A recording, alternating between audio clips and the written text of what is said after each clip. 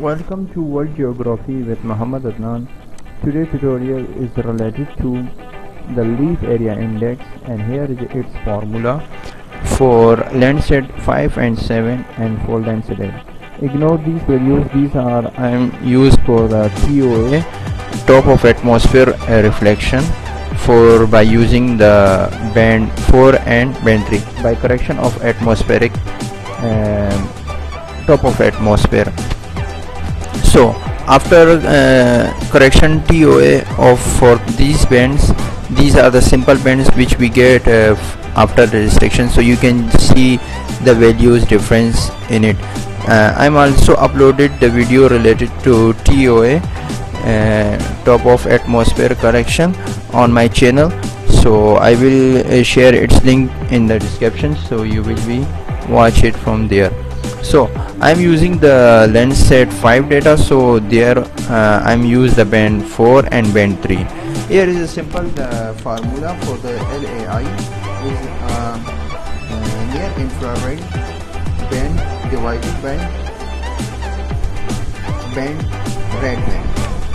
Okay, so according to the Landsat 5 and 7, the near infrared is the band 4 and the band 3 is the red band, and according to the Landsat, the near infrared band is band 5 and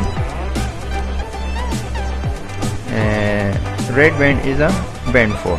So let's apply this formula and find our LAI index for this. So I'm remove these bands which are not necessary, because these are not corrected TOA and we use the TOA corrected on these one. So I'll open the raster calculator for performing our work. As you can see, I'm open it. Now it's the formula is simple here, the band 4 divided by band 3. So we apply it, band 4 divided by band 3, and we give it to the name has a LAI and study area.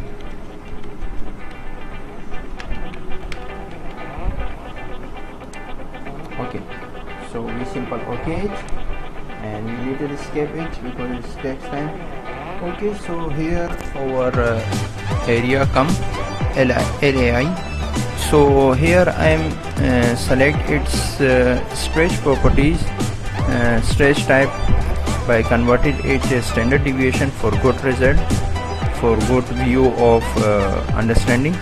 So when I select this, I now change its color ramp. From here I select the color ramp, that one. Okay, green, this green area shows a high value of a leaf. For this good, as you can see, the water in the red, where it's showing that there is no vegetation or leaf area.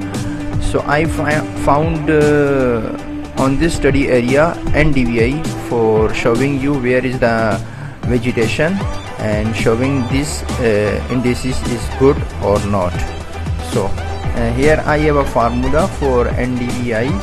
I'm going showing you, and because I'm using the Landsat 5, so I use this formula. Same these bands are using, but here it in the little difference.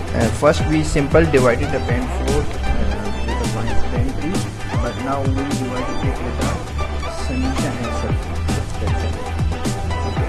Band 4 subtract with the band 3 means divided by floor again, and band 4 plus band 3. Okay. So I give it to the NDVI of area, NDVI, and just simple okay.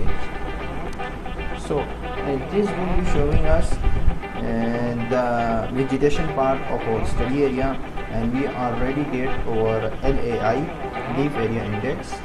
So now we compare these both and to estimate is this indices good or not.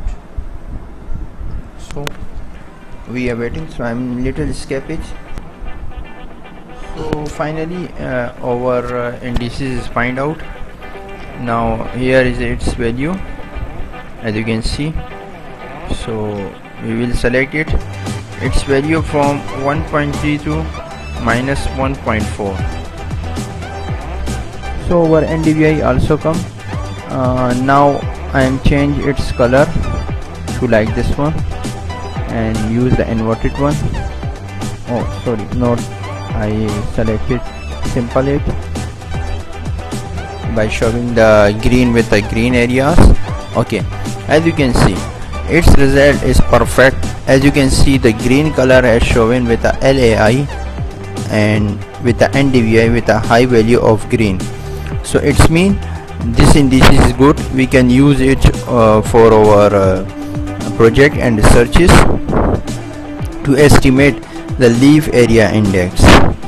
So I hope you will understand it, and for more informative videos you need to subscribe our channel and follow us. Thank you so much.